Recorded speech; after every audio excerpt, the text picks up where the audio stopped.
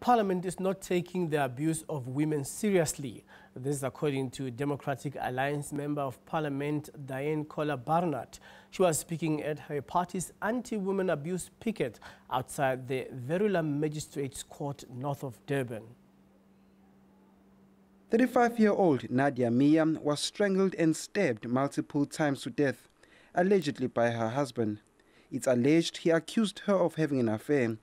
He has since been arrested and will appear in court again on Monday for a formal bail application.